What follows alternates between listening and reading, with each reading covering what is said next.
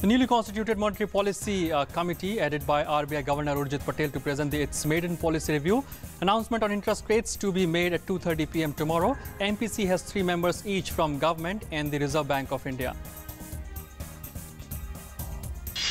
Stock market zooms ahead of the RBI monetary policy. Sensex surges by 377 points to end at 28,243. Nifty reflects the same mood to end at 8,738, up by 127 points.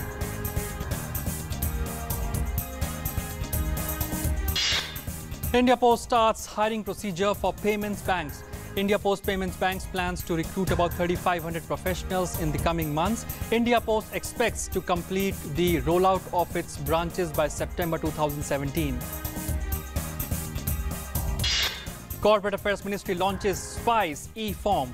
The main objective of launching this e-format, SPICE, is to provide speedy incorporation related to services within stipulated time frame, which are in line with international best practices.